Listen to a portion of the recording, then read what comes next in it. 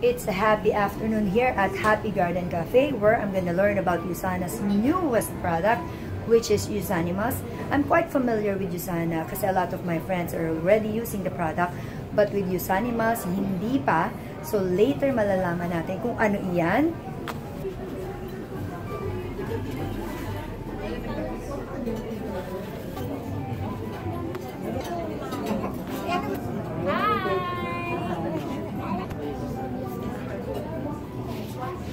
And for more of this USANA new products, which is Usanimals, please do visit my blog at www.occasionsofjoy.com. In the meantime, kakain muna kaming mga invited to cover the event. Yeah, happy lunch everyone! Happy lunch!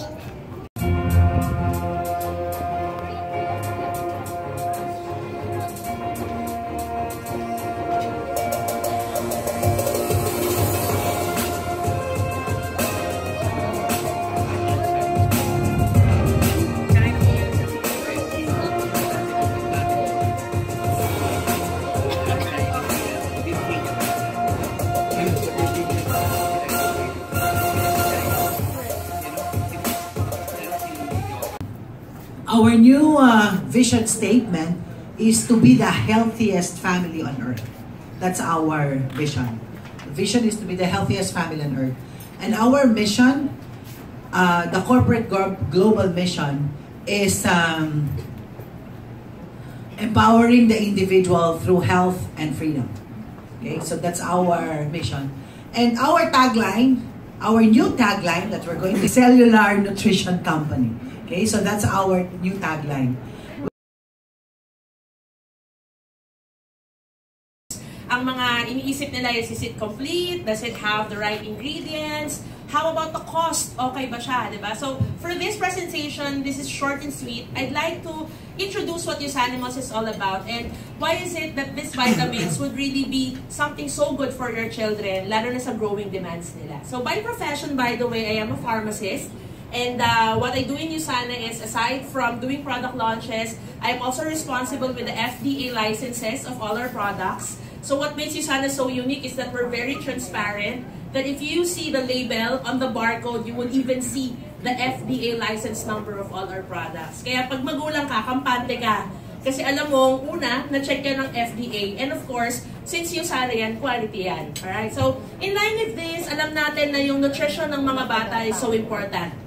But some people are unaware that children, as they grow kilo by kilo, they would really need more vitamins compared to adult individuals. Some people are unaware that giving vitamins and minerals is not just about their growth, but also understanding that there are anatomical changes, there are physiological changes, there are some hormonal balances that you have to keep up because magkakaroon sila eventually ng time for them to be adolescent, right? So, here in USANA, we would like to address by giving you the most advanced supplement there is for children. Without a question, we all know that Essentials is really one of the best for adults. Pero hahayaan mo ba na yung anak mo iinom lang ng kung ano-anong vitamins? If you're taking the best, you should give the best to your children as well. And as we relaunch and as we give you information about Usanimals, you will just want people to understand that in each milestone, there are specific vitamins and minerals that should be present in your vitamin.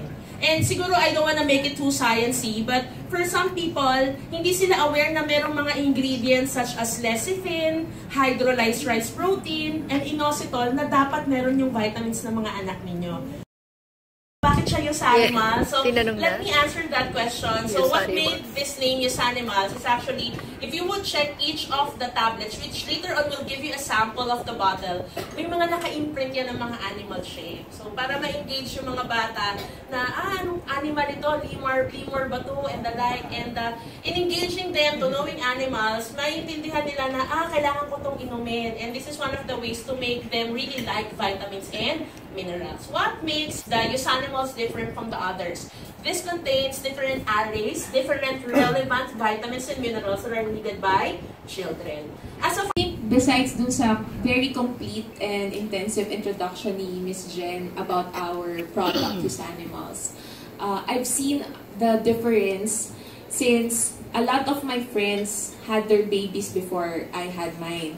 So most of their kids are always into allergies, and they have itchy noses and teary eyes in the morning, laging mostly madaling magkaroon ng trangkaso. With my kids and all the friends na na-introduce ko na din yung Usanimals, I can see the difference since my children are very, very healthy, they're very active, and basically, as a parent, alam kong kampante ako na I'm giving the best to my children. So, I've been receiving a lot of feedbacks aside from my own experience for my kids that Usanimals, because of Usanimals, their allergies are gone just for 3 to 4 weeks of using it. So, it's very, very good. Their itchy nose, their itchy throats, and their teary eyes are all gone also. So, and besides, the energy level is very, very good without the alternative sugar. And of course, kasi there's a lot of moms out here who are having also the same problems. We have children who are very picky and they are very hard to convince for them to eat. So as for me, since I have 3 boys, first of all, I make sure that since we are parents also, we want to influence our children. So by influencing them, we have to show them fun ways on how we can have fun meal habits. So it is us parents kasi who will show them na hindi sila dapat matakot or ayaw nilang kumain during meal times. There are times in our house na before lunch and dinner, I can't find my kids anymore. So they're somewhere out there. So until I decided to do something about it, and that's making meal funds fun. Okay? So, when I started doing that, syempre, we always teach our kids to always eat on time and together. So by telling them that during meal times, by asking them questions, how they kamusta sila in a day, kung ano yung activities nila in school, you encourage them, you encourage sila to talk and to converse with you. So if you encourage them by doing that, they would want to spend time with you sa pagkain.